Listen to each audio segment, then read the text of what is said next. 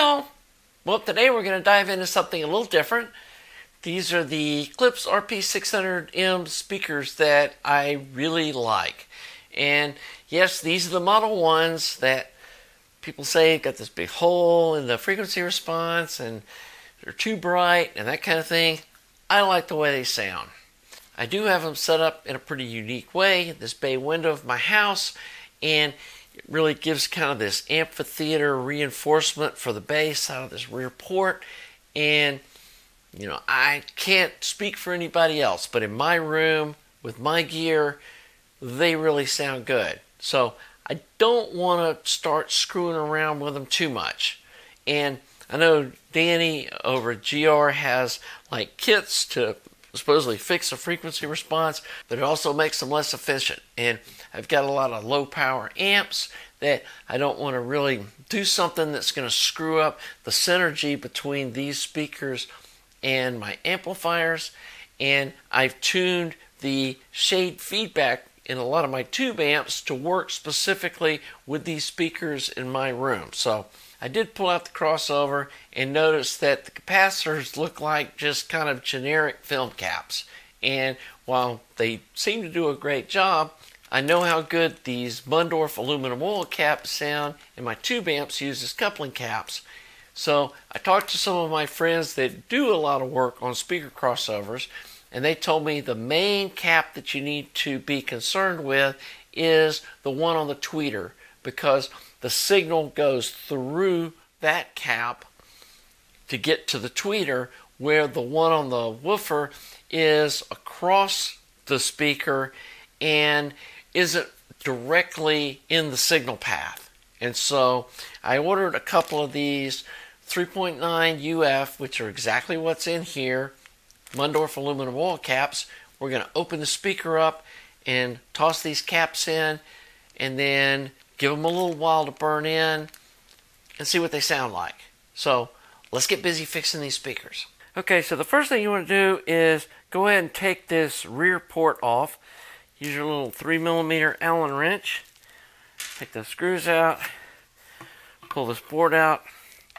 And that just gives you another opening to reach in here and help move wires around. Then the next thing you want to do is pull off the speaker terminal / crossover board. It's all connected here together.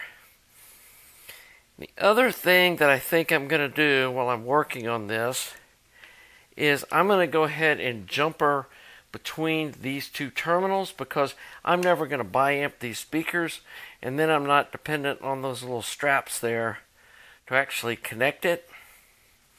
Because if you try to use these terminals with a wire put through here, when you tighten it back down, this little plate thing is just sitting there loose.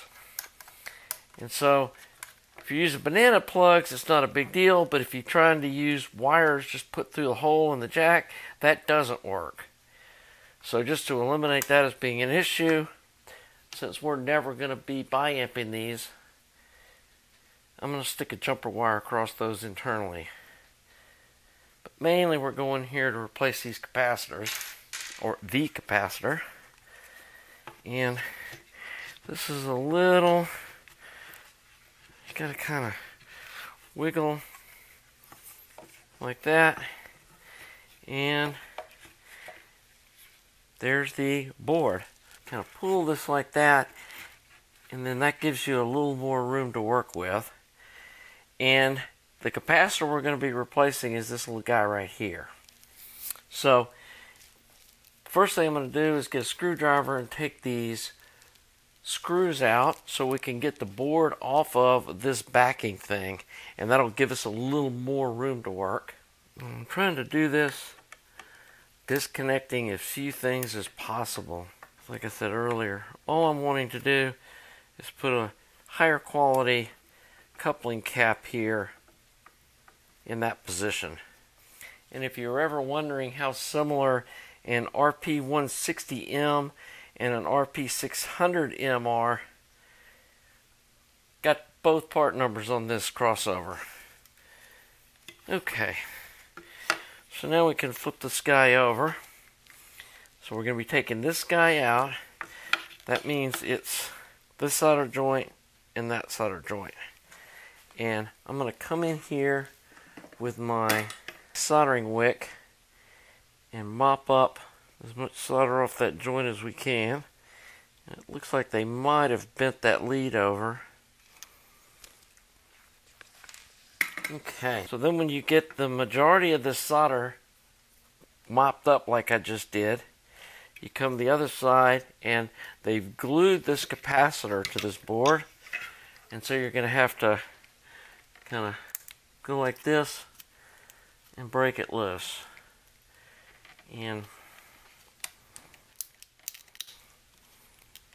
just like that. We come in with our new capacitor. You can see this guy's a much larger capacitor and much higher quality. But it's the exact same value. It's a 3.9 UF. And let's go ahead and get our contact cement ready after we kind of bend the wires the way we want them. Gonna trowel fit it like that. That looks beautiful right there.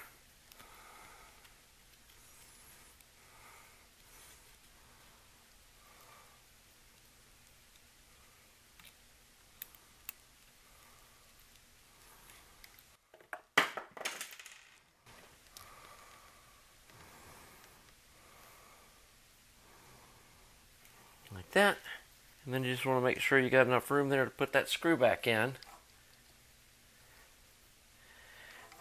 Then we're going to flip this guy over.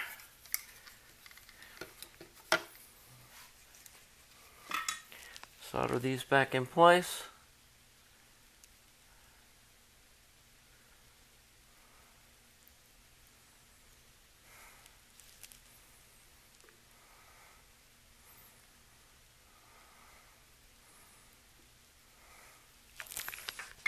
Just like that. Okay, and then the last thing that we want to do is I want to look at how this is done. Okay, that's plus and that's plus. So we need to put a jumper from here to there, and then we need to put a jumper across here. Now what I'm probably going to do on this side is just cut a piece of this lead from this coupling cap and solder it just like that.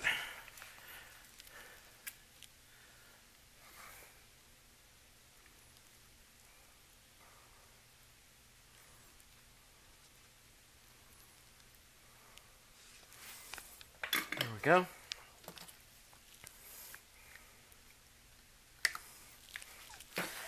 And that's got our two negative terminals connected together.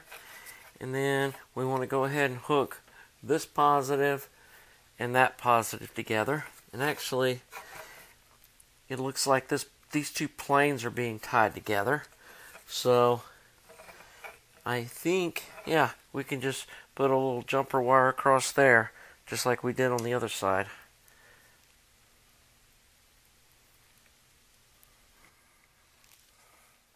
So you just jumper these two, jumper those two, then you don't have to worry about those biamp strips on the back of the speaker terminal, and you can just hook any of them up. Okay, so now we want to put our screws back in place. And we're almost done. Obviously, if you're planning on biamping these speakers, you don't want to put those jumpers in, and you would just install that capacitor. And honestly, if I was going to be biamping speakers, I would be putting an active crossover on the front end of the amps and then just hooking them directly to the speakers anyway, and not using the passive crossover inside the amp. So then the next step is pop our little guy in here, spread those leads apart, put our baseboard in, pull our screws back in, and we have our modified speaker. Pretty simple, huh?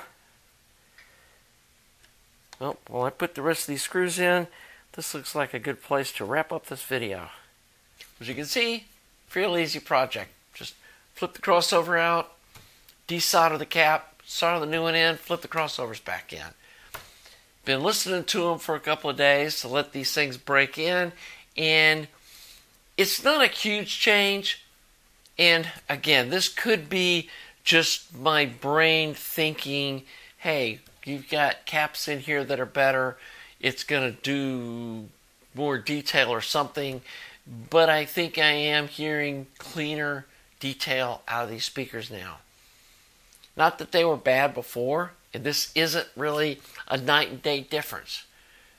But this wasn't to fix or change what they sound like.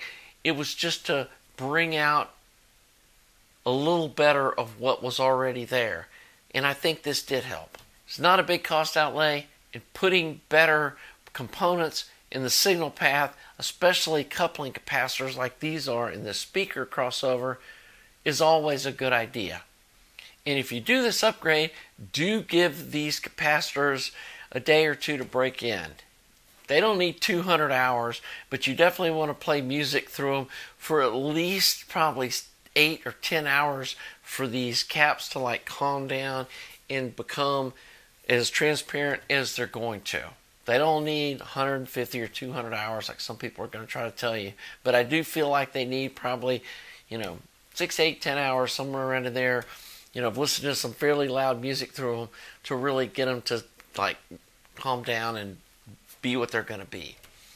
So, if you're enjoying this content, please subscribe. Please like the video. Thanks to all you Patreon folks that have made donations to my channel to help support it. And until next time, have a nice day.